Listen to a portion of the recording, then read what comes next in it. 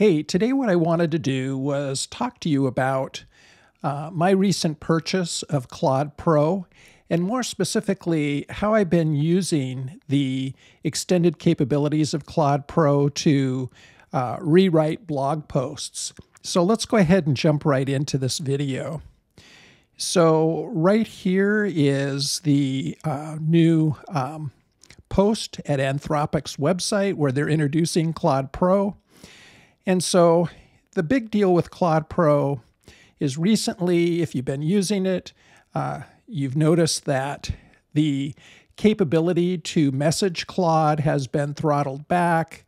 I've also noticed that it's really difficult to write a blog post with Claude unless you do it section by section, because it's limiting the amount of output that you get from Claude. So the big deal is you get 5 times more usage with Claude Pro. And I'm not going to read through this, but I'm just going to get into the particulars. Now, if you're not in the United States or the UK, Claude Pro is not available to you quite yet. I know it will be in the future, but when, I'm not quite sure. So you get 5 times more usage than the free tiers with the ability to send many more messages. And of course, you're going to get priority access to Claude.ai during high traffic periods and early access to new features so that you get the most out of Claude. So the big deal beyond those benefits is, what does it cost? And right now, the monthly pricing is $20 a month. So they have decided to price out Claude Pro at the same price that ChatGPT Plus is. So it's completely competitive. So I jumped on it and I went ahead and subscribed to Claude Pro. So let's talk about using Claude Pro for rewriting blog posts. So here is a recent prompt that I wrote. And this is the original prompt that I wrote. And I just said, rewrite the following blog posts using these suggestions. Minimum of 3,000 words, write in a human-like fashion, a friendly tone of voice, an informational tone of voice, include a key takeaways and facts section, preserve any internal linking in the blog post. And the only reason I said that is if you happen to have a blog post you've already created and you want to rewrite it, and you have linking in it, why not try and preserve that linking so you don't have to redo it? Preserve any external links in the blog post. Add any additional sections and content to make it more SEO friendly. And delete any content that doesn't match the search intent of the blog post. Write it in Markdown format. So this is my original prompt. I definitely am not an expert at creating prompts for Claude or for ChatGPT. So I asked Claude to rewrite the prompt and just make it better. So then what I did is I said, what should I do to make this prompt better? So I entered my prompt, and then I asked Claude, what could I do to make the prompt better? So Claude rewrote the prompt for me, which is great because this is what Claude needs to see to be able to rewrite a blog post for us and do it in the best way possible. So here's the Claude rewritten prompt. So I'm writing a blog post about, and then you put in your specific topic for a target audience. Put that in there. The current draft is around 1,000 words. Could you please rewrite and expand it into a comprehensive SEO-friendly guide using these suggestions? And then based on my prompt, it says, expand the post to be at least 3,000 words, use a conversational friendly tone of voice appropriate for the audience, focus on an educational informational style, add a key takeaway section at the end to summarize the core tips, include an FAQ section with 5 to 10 frequently asked questions, add tables, bulleted lists, italics, and quotes where it increases blog post readability, retain all current and internal links, keep any useful external links, incorporate new sections, content, or examples as needed to make it more useful for the target reader, remove any details that don't directly relate to the core topic and search intent, Use markdown formatting for easy conversion. Make sure to include relevant keywords where natural. And then the goal is to transform this into an in-depth, polished guide my readers will find valuable. So here, what I will do is I'm going to put this prompt for Claude in the video description, but I just wanted to walk through it because I wanted you to see, what the difference is between what I created and then what Claude created. So let's put this to the test. Let's see if this Claude rewritten prompt, how well does this going to work? So I think the best thing to do is I'm going to go over to ChatGPT, and I'm going to ask it to go ahead and write an article for me. So let me put in my prompt. So I'm going to have ChatGPT write an article in GPT-4 since I have ChatGPT Plus, and I'm going to have it write about why are gravel bikes so expensive, and the target audience is new gravel bike riders. So let's let GPT-4, ChatGPT, go ahead and write this article.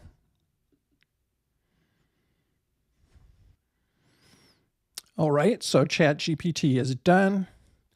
And it's written this very, very basic blog post, which probably isn't even 1,000 words.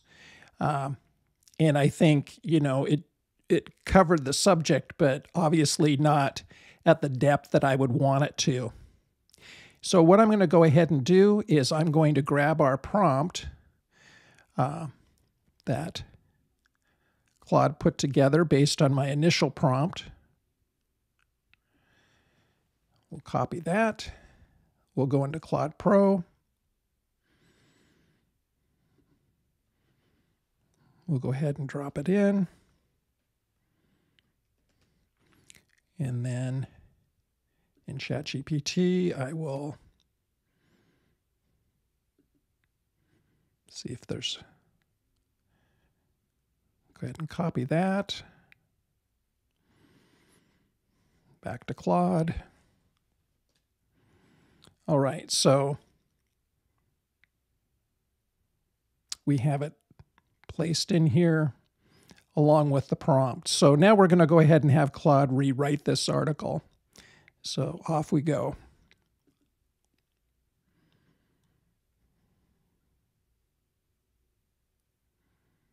So right away you can see Claude is definitely rewriting this article and going into much greater detail than the article that ChatGPT created for me. Now, granted, the prompt that I put into ChatGPT was a very basic prompt. But I think what happens is when you put in this draft article, it sort of primes Claude Pro and helps guide it and helps it understand what it is you're striving for in an article. So I think it's useful. And I think that you could take an article from GPT 3.5 and do the same thing if you decide to purchase Claude Pro.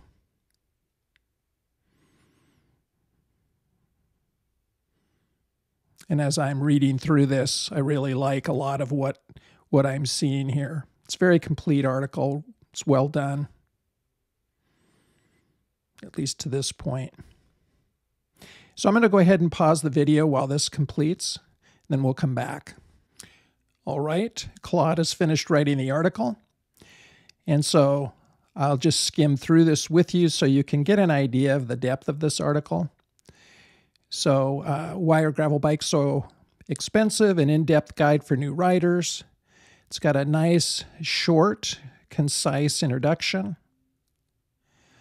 Goes on to talk about what is a gravel bike, which is great because we're targeting, people that are deciding to get into the sport or new in the sport. What's driving the cost? Versatility and complexity drive cost. Premium materials drive cost. Very nice description of the type of materials that are used for gravel bike frames. And I have a gravel bike, so I can definitely speak to this with some expertise as a hobbyist.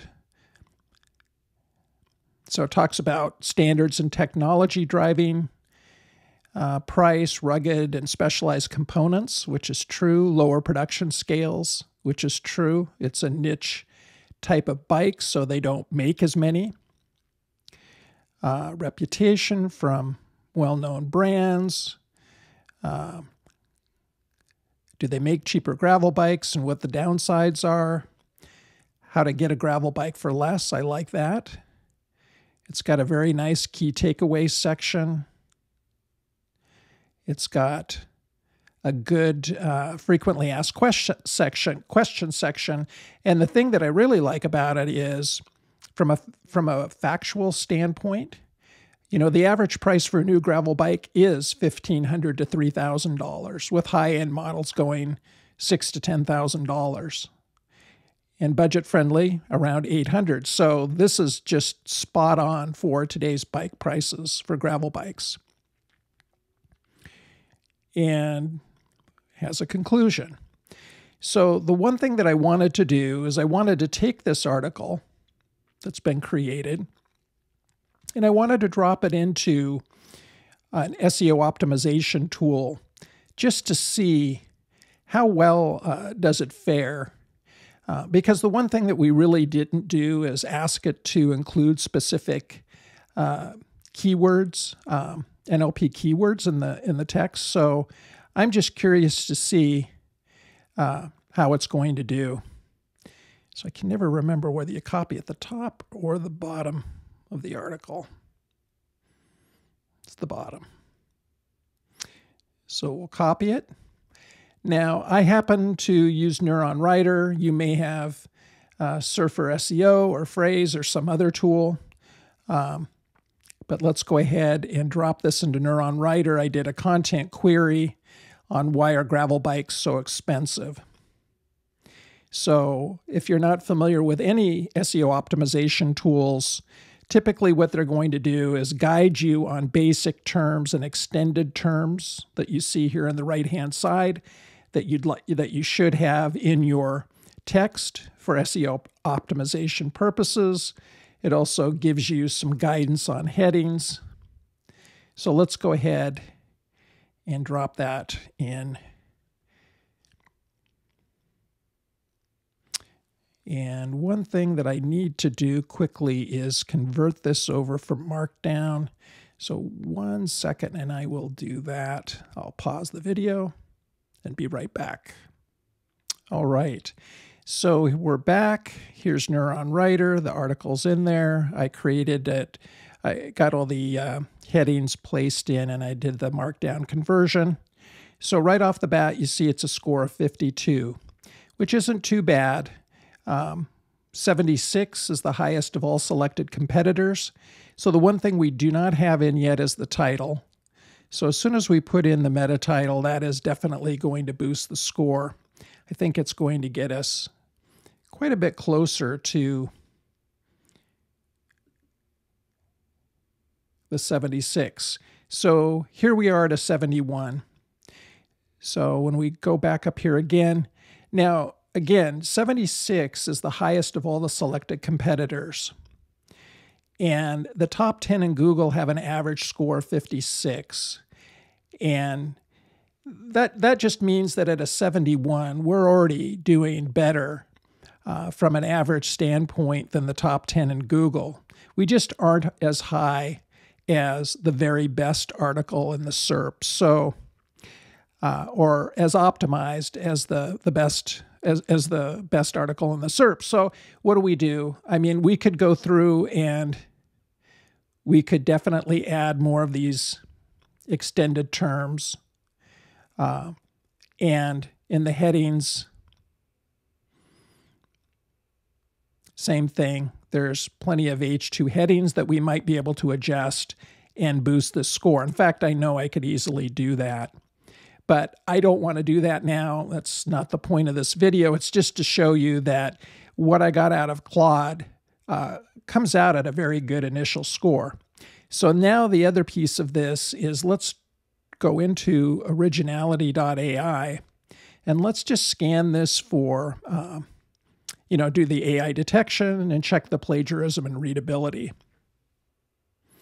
So we have 2,100 words. We did ask it to write 3,000. It didn't.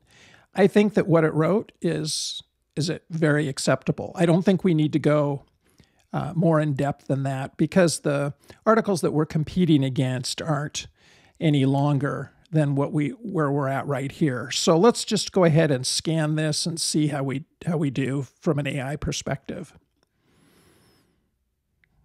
I expect that we're going to have some AI detection. How much, I'm not sure. All right, the scan is done. The AI detection score is better than I expected. The article written with Claude Pro comes out, according to Originality, is 99% original, 1% AI. So that is an excellent score. Now, again, I'll stress, just like I do in all my videos, I think that eventually Originality.ai will probably be able to start detecting more Claude-based content in the future. At least that's what I think, but I'm not sure. Now, before I get more questions about, well, what does Google think?